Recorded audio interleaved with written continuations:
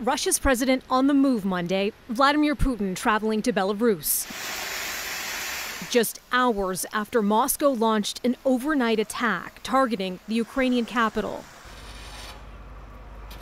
Drone strikes around Kyiv delivering another blow to the region's power grid. This, the aftermath of the third aerial assault on the area in under a week. Ukraine's Air Force says it shot down most of the drones. Back to Vladimir Putin, his visit with the Belarusian president adding to concerns the Kremlin is putting pressure on Belarus to join a new offensive on Ukraine.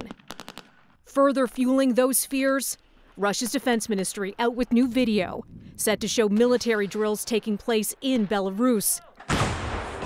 More joint exercises set to kick off later this week involving Russian and Chinese naval forces. Another day, another request for more weapons from Western allies coming from Ukraine's president, as his country endures blackouts during freezing conditions, some 10 months into Russia's grinding invasion. Volodymyr Zelenskyy saying Monday that Ukrainian children, in their letters to St. Nicholas this holiday season, are asking for air defense systems and for victory.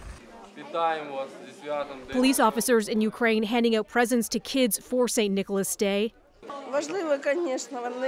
This woman, moved to tears, says the celebration brought so much joy to her granddaughter.